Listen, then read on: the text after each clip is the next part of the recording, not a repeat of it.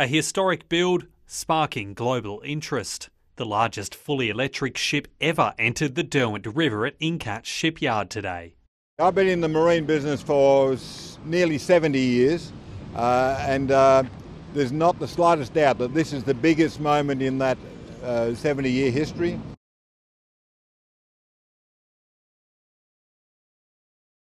Named after a doyen of the South American theatre scene, the China Zorrilla will carry passengers between Uruguay and Argentina.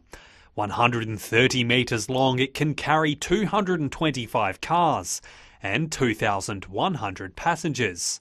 It's the 9th ship that ferry company Buquebus has purchased from Incat. And somebody has to be the first one to face this challenge and to run the risk that this means, because it's not just simple doing it.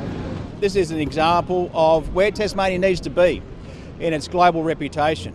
That high-end, premium, skilled, innovative, global leading space.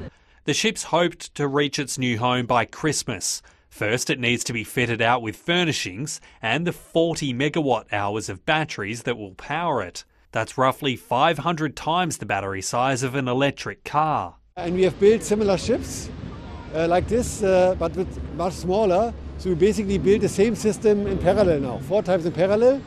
Incat boss Bob Clifford says electric is the future of short sea shipping. He says he's in negotiations for up to 10 new ships and wants to expand Incat's operations to build 4 ships a year. The customers are virtually crying out for an electric ship. Josh Duggan, ABC News.